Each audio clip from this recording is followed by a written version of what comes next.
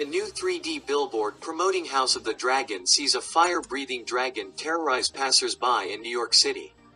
Based on George R.R. Martin's novel Fire and Blood, the upcoming HBO series focuses on the beginning of the end for the reigning House Targaryen.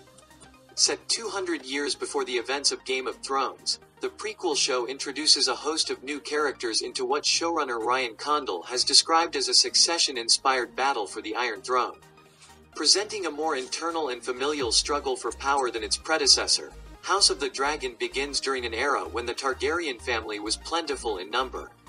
Though by the time of Game of Thrones, their house has been greatly decimated, and their dragons left all but extinct. A major selling point of the upcoming prequel was the promise of more screen time for the giant fire-breathing reptiles.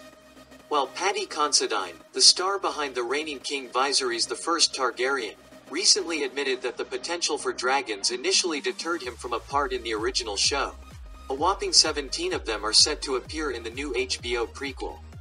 Now, House of the Dragon has posted a video of a 3D billboard in New York City, giving passersby a closer look at the fire-breathing beasts. Emerging from the burning ruins of a building in Times Square, the billboard shows one of the show's new dragons looming over the street and roaring.